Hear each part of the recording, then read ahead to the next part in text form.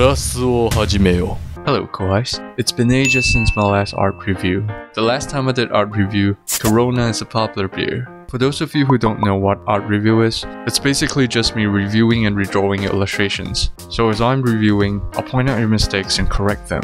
The reason why I didn't focus too much on this series before is because the views were terrible. And the amount of illustrations I received was less than the number of anime body pillows I own. Degenerate.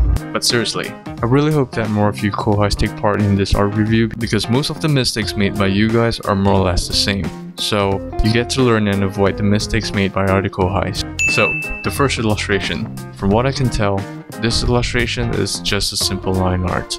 Let's see, she's a cat girl and wears a school uniform? Maybe it's a pajamas, I don't know. But first thing first, the eyes are mismatched and the eyebrows are missing. The anatomy is acceptable. Oh, I see you're hiding the hands. Shantao. Oh, and the hair strokes are kinda choppy. You definitely need to work on your pen strokes. Now we know the problem, let's see how we can fix them. So this is my version of Near Cat Girl in school uniform. The best gesture to portray Near Cat Girl is definitely the Nian Nian gesture. Yes, I call it the Nian Nian gesture. Hand gesture plays Nian important part in portraying Near character's image and feeling. Senpai, can you stop talking like that? It's very annoying. Ooh, nearly? I am meowy. In this case, hiding the hands wouldn't be the best choice. That is why you should definitely learn how to draw the hands, and I have the right tutorial video just for you. All you need to do is click this box right here. So I've fixed the mismatched eyes, and I've also modified the pupil so that the cat girl looks more cat-like. Besides, the hair is now smoother and cleaner in general. Now, let's move on to the next illustration. Okay, we've got another line art drawing. This girl is wearing an erotic Lolita outfit, I think, and she has a scythe as a weapon. She kinda looks like Maka from Soul Eater, but in Lolita uniform with a hint of toga from My Hero Academia. Overall, I could say there's nothing wrong with this illustration. In fact, the anatomy is on point. Good job. The only problem is the pose. It's too stiff. Just like my 12-inch. Plasma TV with 4K HD resolution at the price of $69.69. Based on the same character concept, look at this picture I found. Notice how her pose is more natural. That's because her right leg is rested behind her left leg. Besides, the slanted angle of the scythe further adds to the overall dynamic of the illustration. It feels more alive and less boring. As for this picture, the pose is too straight. So how can we fix the pose? So, this is my version of a scythe Lolita. You can see the pose is not as stiff as before. That's because its line of action is now in an S shape. As a result, the character became sexy and hot instead. There's also more details being drawn on the clothes and the hair. Furthermore, instead of placing the scythe behind the character's back, I've moved the blade of the scythe closer to the camera, and this creates a more intimidating feeling. Alright, let's move on to the next one. For the next illustration, it's a girl with horns and big boobs. I think for this kouhais level, it feels pretty complete, especially the boobs. Well done, I sure taught you well. What's left to do is to refine and polish the illustration. Let's start with the shoulders. It's a little bit too round and I'm pretty sure our shoulders don't look like this. Alright, to the redraw version. So I made the character squeeze her boobs. This adds a little bit of playfulness to it, and she looks sexier and ara. Ooh, please let me with those giant milk jugs. Besides, the hair now has a more dynamic feel to it. Oh, and kouhais, please pay attention to the necklace. Not there, up, further up. I'm guessing that you kouhais only draw two curves to represent the necklace and think you're done. But that is actually wrong, because the necklace tends to rest on our clavicle, so it should be following the shape of the clavicle instead. The necklace does not rest on a flat surface. Okay, let's move on to the next one. What do we have here? A digital illustration. Wait a second, what's that black yellow thingy? Oh, so that's the hand. First thing first, the anatomy is way too off, especially the part where the arm meets the hand. There's no connector at all.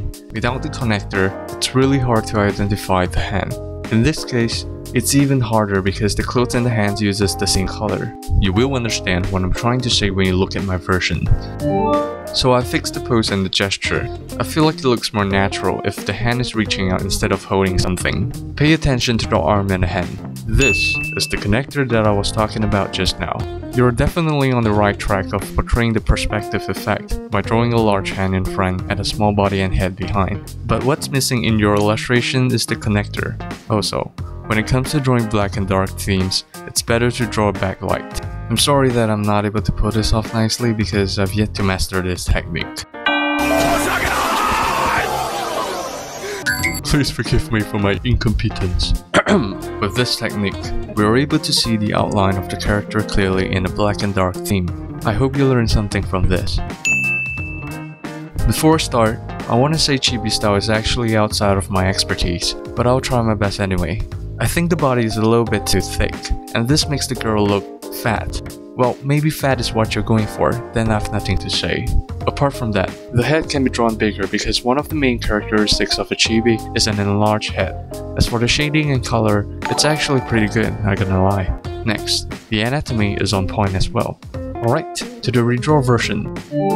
So firstly, I have refined the shading. It's advisable to determine the location of the light source first, because this could help you to decide where to apply shading and lighting. Take a look at this part. Why is the pants exposed to sunlight while the thigh is covered in shadow? It doesn't make sense. By having a light source in place, this problem could be averted. And also, I've changed the color from grayish-green to purple for the clothes, because it looks better with this color combination. Now, let's move on to the final illustration. Senpai, this kouhai draws better than you. Bakana, arienai. I'm just kidding. This illustration is indeed good, and I believe that this kouhai is at least a level 3 user. But there's something you still need to work on. The shading, for example. Here, let me show you. I prefer the previous one. This kouhai has a pretty good sense when it comes to shading, but I don't understand why you blur and smudge everything. Don't be afraid to choose a really dark color for shading and a really light color for highlights, because it's really important to have a high contrast between these two opposite colors so that your illustration looks more 3D. As for the shading of the clothing pose, you definitely need to work on this one. Try to find some reference, or you can watch my video here. Just click this white box. I hope this episode of Art Review was helpful. Tell me which illustration has the biggest difference before and after in the comments below. I really hope I can continue this art review series, and if you want to submit your illustrations, you can either DM me on Twitter or post on the subreddit with the hashtag Teach Me Senpai. Oh, by the way, kouhais, we have finally reached 10,000 subscribers! Yatta zo! Arigatou minna! Thank you for all your support for the past 2 years.